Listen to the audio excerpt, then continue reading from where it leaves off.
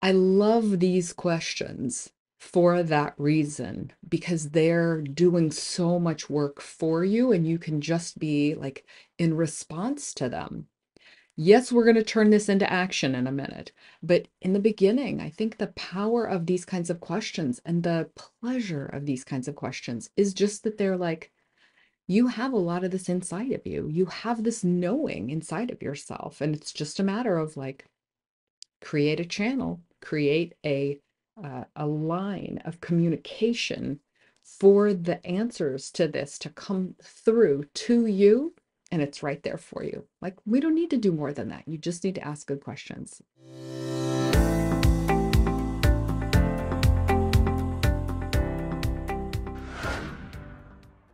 Hey, it's Samantha Hartley of the Profitable Joyful Consulting Podcast. This is season 16, and we are talking about powerful questions.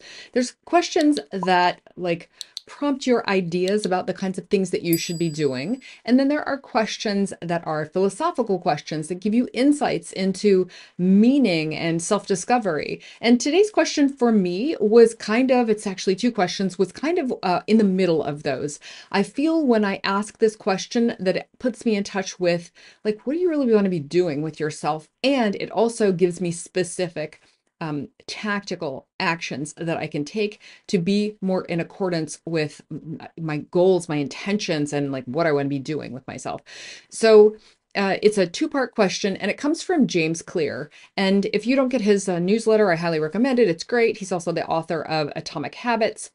And I just find, he asks the question in every newsletter, and some of them are perfectly good. And some of them are the ones that I'm like, snapshot, take a screenshot of that one and set that one aside and then come back to it and think about it over and over again. So there's two questions here, as I mentioned, and I'm going to go through some potential answers for them, but I would also love for you to just write them down. If you get his newsletter, you've probably heard them before, but this is your reminder to like think about this again and then revisit this from time to time when you're doing reflection, whether it's weekly or monthly. So the first question is, what am I spending too much time doing? And the second one is, what am I spending too little time doing? And what I think is so powerful about these questions is that for me, as I mentioned, like philosophically, I'll get the what am I spending too much time doing?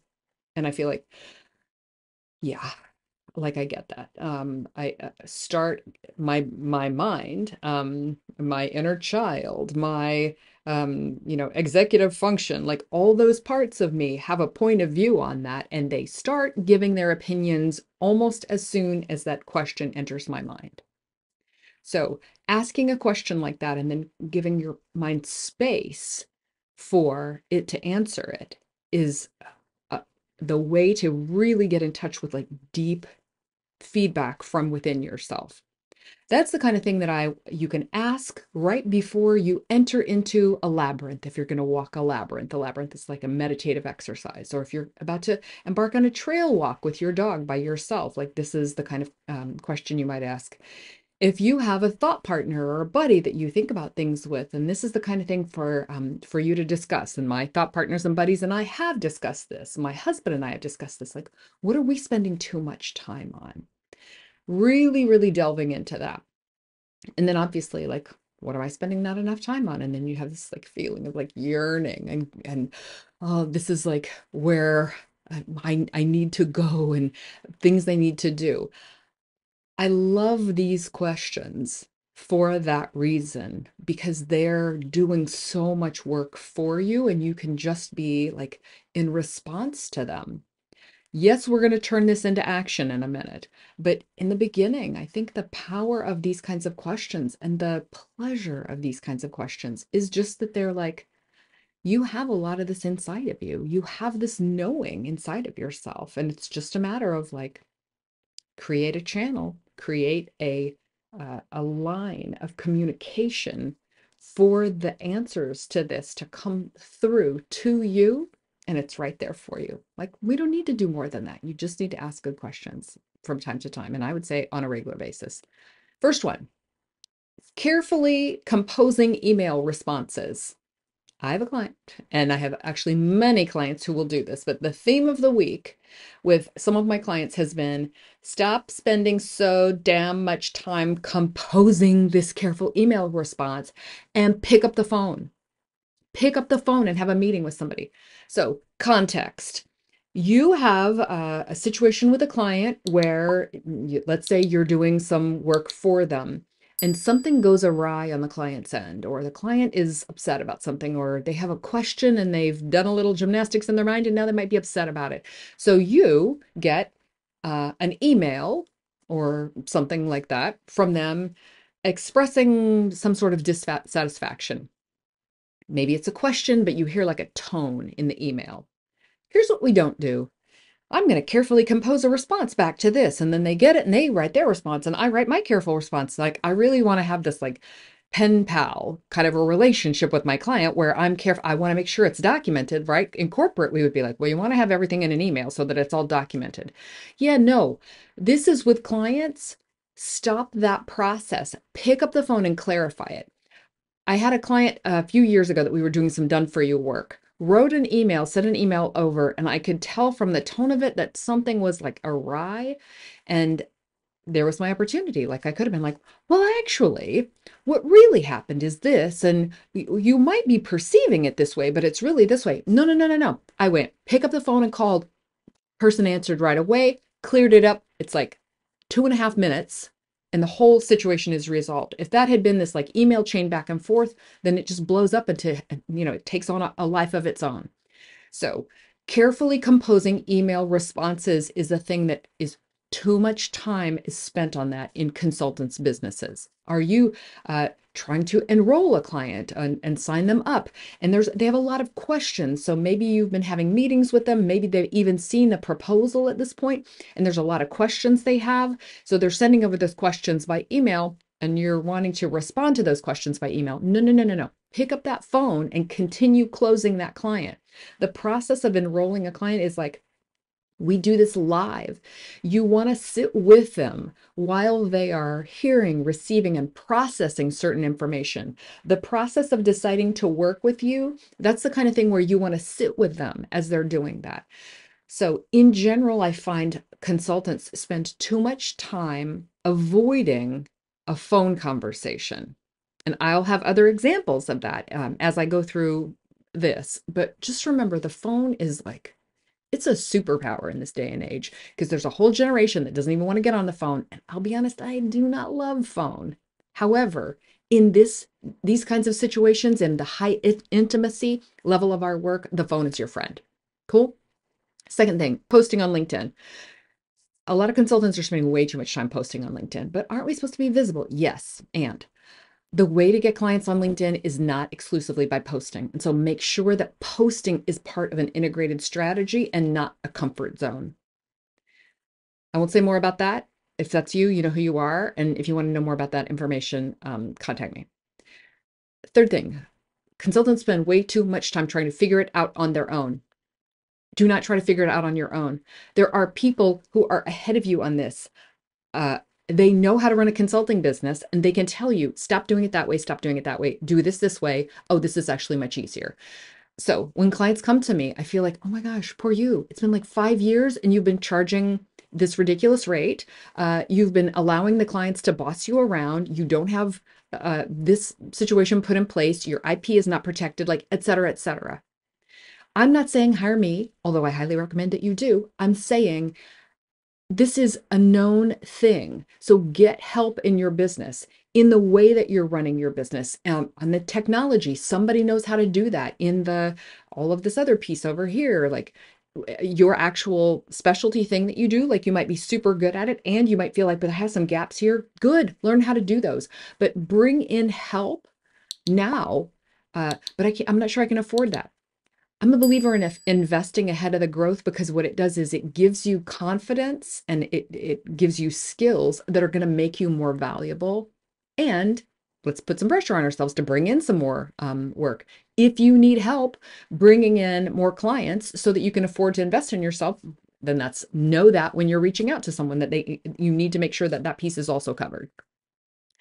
So figuring out on your own, it delays, It delays your inevitable eventual success.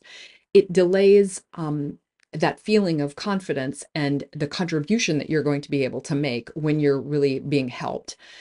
Figuring out on your own is it's lonely, it's frustrating, it makes the journey less fun, it makes the hard slog part of the journey take longer.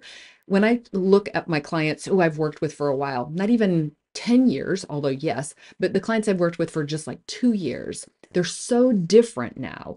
One of my clients I was talking to earlier today, she had been working 80-hour weeks, like inconceivable to me. And now, like, she took the entirety of last week off because she can. And she is one of many who will tell you, I'm working less in my business than I ever did, and my business is more successful than it was when I was working 80-hour weeks. So if you're trying to figure it out on your own, just know it is so much easier when you bring in help who can help you figure out the stuff that you're trying to figure out. And it's just like, it's not profitable, it's not joyful, it's just a long, painful road. So bring in the help you need, whether it's me or somebody else. Another thing that I have seen that my clients are spending too much time doing, way too much time defending boundaries. So here's the deal with boundaries is that we have to know our boundaries, right? Like, what are my boundaries? I define, these are my boundaries that I'm going to have in my business. Defining them is part one. And then I need to set them because people aren't psychic, right? I need to say, this is a boundary. And then when people intentionally or unintentionally violate boundaries, you have to defend your boundaries and say, that's not okay. You can't do that. Okay. That process, if you haven't done part one and part two very well, you have to spend almost full time on part three, defending your boundaries. So I have a few clients who are in the situation where they're like in the most aggravating of all of those, which is defending their boundaries. So one of my clients is dealing with a situation with subcontractors where they're not performing the work, and that is not allowed. And they're taking action with the client, overstepping, and etc. All of this stuff is happening because the first two steps obviously weren't the boundaries were not defined clearly enough in the beginning. They were not clarified to the people in question, so they weren't expressed and made aware of them. And so now it's all in the defending stage. And the defending stage is the stage you just don't want to be in. You have to get in like your warrior self, and it is exhausting. So number one and number two, like that defining and communicating has to be done so incredibly well that you spend almost no time on number three. I have another client, she's doing done for you services. The clients are constantly asking for too much stuff, which in the beginning, she was giving because, sure, I'll do one or two things. Well, one or two is a slippery slope to now it's all. And so now it's like the boundary moved like 200 yards, and she's constantly trying to have to kind of like move it forward of like, no, not all of that kind of stuff, like only this kind of stuff. Again, super exhausting. What's the right thing to have done? Set the boundary, communicate the boundary, and then hold the boundary. One of the things I mentioned, because we've been doing so much work with my clients on boundaries, is like I don't spend that much time on boundaries. And I was like, why do I do this? And I was like, well, I'm not that great at boundaries with like my animals. This is the how you do anything is how you do everything. I totally don't believe that because I have terrible boundaries with my animal children, who are, getting away with all kinds of nonsense that I would never let any human child or adult get away with. And I thought, well, do I have terrible boundaries with my clients? And I thought, no, my clients, they have amazing boundaries, and I'm like, I never have to defend. I mean, that's like extreme. Communicate. Yeah, I think I communicate them really well. That's what happens. My perfect client profile is so clear that I don't let boundary violators in. So I'm like, you know what? I may not be that great at defending boundaries with humans. I don't know if I am or not, because I never have to. I never have to. People don't violate my boundaries.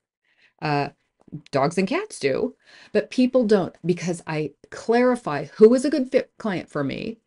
That's the only ones I work with. In the onboarding process, all of our agreements clearly state what our agreements are. So that's the defining and like communicating. Here's what the boundary is. And then if I have a client who like texts me or sends me a private message or whatever, I let them know, like I'll respond if I can, but if I can't, I won't. Like I'm never in that position of having to defend. So I'm saying all of that so that you can think about like, what's your relationship to this and how is this showing up for you? And do you feel like you're spending all this time defending boundaries, which is like you're way too far when you do that. Are you having to communicate them like over and over and over and like, let's be clear, the boundary is here, or like, sorry, no, that actually is outside of scope, or no, you're not allowed to talk to the client because we've agreed that this is everything, all the communication goes through me. Figure out what that is for you so you don't end up having to just be like boundary security guard incessantly because it's exhausting. My clients, a lot of them are spending too much time on what I would call small stuff.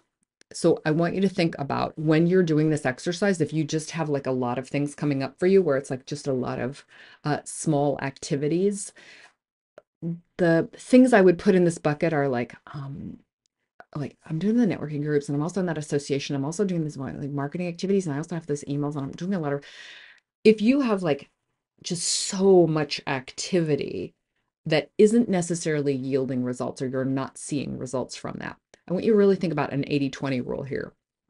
It's hard to do this in our own businesses. Like we do this with our clients. Like, well, let's look at the 80-20 of like the effort that you're putting in and the reward that you're recouping from that effort. When you look at it in your own business, you're like, well, what would I give up? Because I'm supposed to do in the networking and I'm supposed to do the LinkedIn commenting and I'm also supposed to send an email newsletter and so on. I also have to be on Instagram. And so I should have these Canva. Like when you start just like listing out what all of that stuff is, it's so comprehensive and it's so exhausting. And my question is like, well, what's actually yielding a result? What's actually getting you something for all that effort? And are you willing to compress all of that stuff because you're spending too much time on it, and trade that for something that actually would be getting you results? So that one might sound a little less clear, but I feel like on a gut level, it might resonate with you. It's going to feel like, where are you spending too much time right now in the work in your business? Where are you spending too much time that keeps you too many hours? It's causing you to spend too many hours at your desk or too many hours in like meetings that aren't revenue generating or are supposed to be revenue generating, but they aren't, like that kind of a thing. This can also, if I look at my own example here, um, I have an initiative that I'm working on and it started very high promise and it's dwindling in like where I think it's going to go. Like, I just don't think this is like, I thought it was going to be this. And like, I don't think it's going to return what I thought it was going to do. So the effort that I'm spending on it now has turned into being too much. And this is a good time to say, well, either this thing needs to succeed or we need to cut this one. That's the thing I'm asking you to do here. And the prompt for that is going to be, where you're spending too much time. That is a list of examples, which hopefully are informative for you about like, here's where other consultants are and can be spending too much time. And I want to wrap that up. And then I want to turn to the question of, where am I spending too little time? Spending too little time is always like so informative. Like, I know I should be spending more time doing X. In personal life, there's gonna be things like exercising, like hanging out with my husband and kids, going to the, whatever, like those kinds of things, like, what those are going to be. But in business, these are going to be pretty clear. So I'm going to share what I think are a very important top three. And I don't want those to override your own gut response to, where are you spending too little time? What are you spending too little time on right now in your business and potentially in your life? In business, the first thing I see people, my clients, mostly spending too little time is in connecting with people, connecting with other people in their business. So it makes them feel lonely. It makes the marketing less effective. Like, actually connecting with others is key. So when I'm like, don't just be posting on LinkedIn. LinkedIn is a social network, we should be connecting with other people. So if you're posting, you also want to be commenting on other people's posts. You want to be sending messages. You want to be responding to other people's comments. It's like, how much can you connect with people through the medium of LinkedIn? That's the opportunity there. In your business, and how much can you connect with people during the course of the week? This doesn't have to be a lot of time. I think 5 connections, calls, meetings, appointments, however you want to call them, 5 of those a week is important, is like a good minimum number. And that can be a potential client, it can be a referral partner, it can be a thought partner, somebody who invigorates you. It can be a coffee chat or some sort of like, let's take this offline and get to know each other, that kind of a thing. I think 5 of those a week. And a lot of people have a paradigm of a meeting. Everything is like an hour. If I say 5 of those a week, you think, well, that's 5 hours of my week. No, let's normalize half-hour meetings and have a half hour as a default for everything. If we need a little more time, well, let's make another meeting for that. Let's make another time for that, and they can come back next week. But if you have 5 half hours of connection with other humans, then you're going to feel less lonely. That's going to be more effective. Like if you have one of those as a sales call or potential clients, yay, like 5 of those is a really good number. So connecting with people more, I think, is really key. Check in with yourself about how much actual people time you need to feel like good and not lonely in the business. You may feel like, if I do 5 of those, I'm set for the week. I don't need that. I don't actually need the connecting with people time. I'm really good solitary. That's totally fine. I think 5 is for business reasons, for moving your business forward reasons, is plenty. And on top of that, you might be a person who like just needs more social. I've even before the pandemic, I had a couple of people in my life who would be like, no, I need to see other human beings in person in order to thrive. And I was like, awesome, great to know about yourself. For me, I can see other human beings on a Zoom and it fills me up as if I had been with them in person. That's not everybody. You do you. So number one, a place most consultants spend too little time is connecting with other people. Number two is thinking.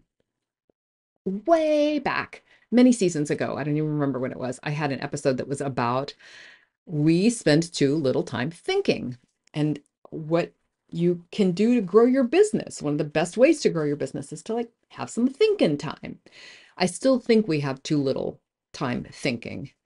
There's too much activity, too much flurry and scurrying and all of those kinds of things, and not nearly enough time in the business with just you, like in your chair with like hands clasped, sitting back in your chair and kind of gazing off into the distance and being like, you know, I wonder, like, where am I spending too little time? Just having a spaciousness to like think about that. It doesn't have to be at your desk, obviously. I'm sorry to say that washing dishes is a really great place for me to be thinking about things.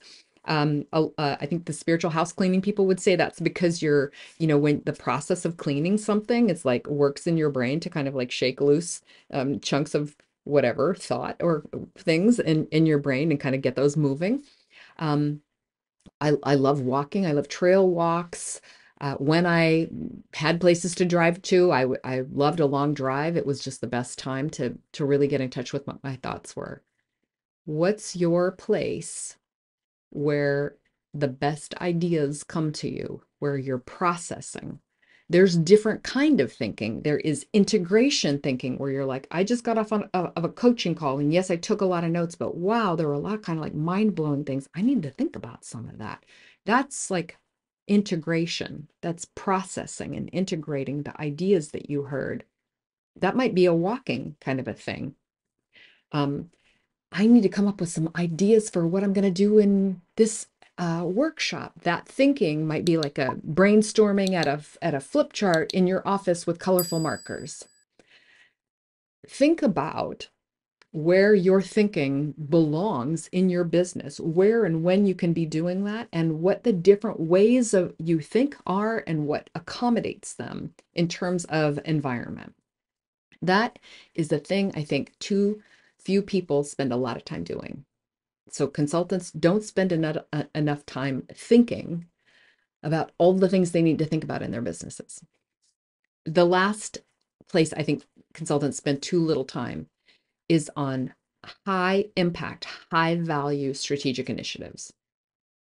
So we do a lot of little things here and there, like a little bit of everything, instead of saying, here's what I'm going to do in the next year.